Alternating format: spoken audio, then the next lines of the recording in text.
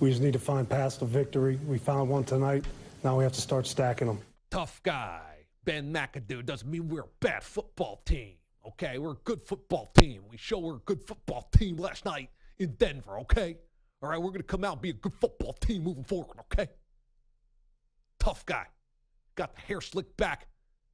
Got that mean mugging going on. We're a good football team. So they are they're 3 plays away, essentially, from being 3-2 instead of 0-5 going into last night.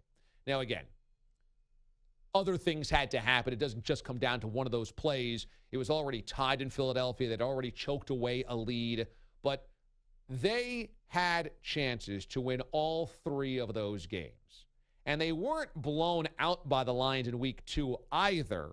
That was just a really grisly effort by them. And in week 1, they could get nothing done against the Cowboys. But had they had one touchdown drive, it would have changed everything in that game. So Ben McAdoo is right in this case. They weren't far away when they were 0-5. But last night, there was an inherent problem watching that if you've watched the Giants. The defense of New York came up with turnovers and stops and stiffened their back every time it mattered. They harassed Trevor Siemian. Jason Pierre-Paul hounded the backfield. They got a huge stop on 4th and goal. 1st, 2nd, 3rd, and 4th down to keep Denver out of the end zone.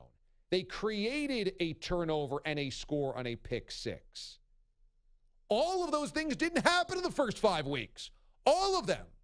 All of them didn't happen. Pierre-Paul was invisible, no pressure on the quarterback, no turnovers, no defensive scores, no 4th down stops. They didn't do any of that. Had the Giants done that 2 times, they could have been 2-3 instead of 0-5. So for some reason last night, the Giants defense finally woke up and said, oh, yeah, we're actually kind of good. We were the strength of the team last year when we went 11-5. This team was never built to win games 34-31. It's not how they're built. The offensive line wasn't that good. The running backs are not that good, although last night they were better. The quarterback is old, and Odell Beckham bails them out of a lot of situations offensively. They needed to win games 21-20, 17-14. That was going to be the way they were going to have to win again. Maybe they'd get a little bit more leash because of the signing of Brandon Marshall and because of the drafting of Evan Ingram. Maybe they'd get a little bit more of a leash to be able to not put all of the pressure on the defense. But this was never going to be a team that outscored you to win.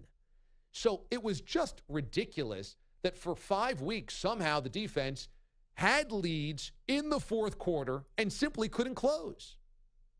I'll tell you this. Everybody's going to say the loss of Odell Beckham ended the Giants' season. The loss of Odell Beckham ended their season. That's not true. What ended their season was the defense never did its part. Ever. It never did its part. The Eagles came back 3 times in that game after the Giants had a lead in the 4th quarter. The Giants gave their defense a lead late in that game on a sloggy field in Tampa. The defense let it up. The Giants had a lead almost the entire game against the Chargers. The defense gave it up. Odell Beckham being lost is obviously a big factor because it doesn't give you that game-breaking home run threat.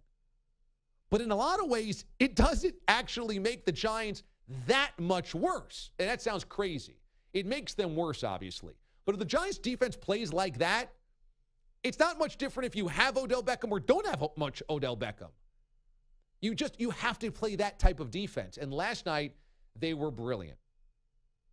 And you watch. I mean, this is crazy because I said they could go 0-16, and they could if they continually played garbage defense and the play calling was ridiculously bad.